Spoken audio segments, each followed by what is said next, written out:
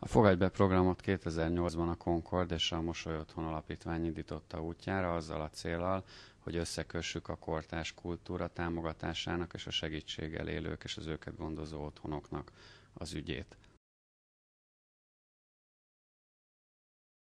Ez egy program, amelynek az indító eseménye 2008. júniusában egy kortárs művészeti aukció volt, ahol a támogatók azt vállalták, hogy nem egyszer, hanem 3 évig, tehát 3 alkalommal vásárolnak ugyanattól a művésztől, akitől az aukción is, és ennek a bevételnek a fele a művészt illette, meg a másik fele pedig egy konkrét otthont, vagyis összekötöttünk művészeket, támogatókat és otthonokat, abban bízva, hogy ez egy hosszú távú kapcsolatnak a kezdete.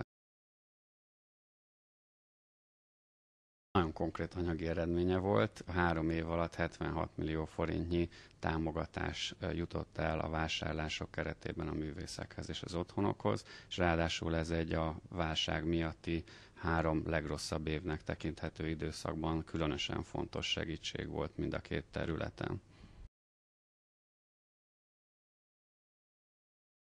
Egyedi egyrészt abban, hogy összekapcsolja a 2 területet, másrészt egyedi abban, hogy nem egy egyszeri esemény, hanem egy hosszú távú program, amely több elemből épül fel.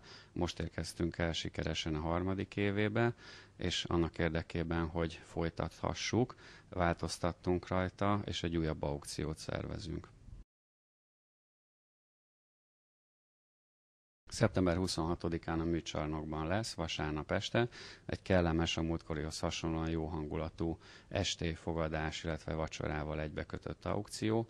A nagy változás, és ami minket nagy izgalommal tölt el, az az, hogy most a művészek maguk az otthonok lakói, illetve egyes otthonok egyes lakói, és ez azért nagyon fontos, hiszen itt olyan új, berobbanó művészekről beszélünk, akiknek adott esetben a hétköznapi kommunikáció is nagyon komoly problémákat okoz, és lehet, hogy éppen a rajz, a festészet, a művészet bármilyen más megnyilvánulása az az út, amin keresztül, az a csatorna, amin keresztül ők kapcsolatot tudnak teremteni a világgal, és ki tudják fejezni önmagukat.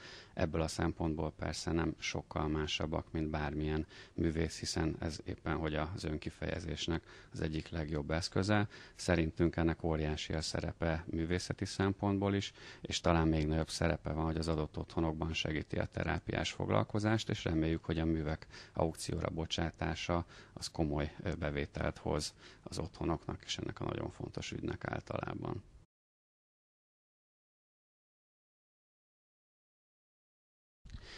Én ezt rábíznám a vásárlókra, hogy ki mit tekint művészetnek, és milyen mértékben tekint valamit művészetnek, mint hogy azt is mindig rá szoktuk bízni a vásárlókra, hogy maguk döntsék el, hogy mi a motivációjuk, a segíteni vágyás, vagy éppen a művek gyűjtése, vagy a 2 együtt. Én azt hiszem, hogy ez mindenkinek a saját szubjektív döntése.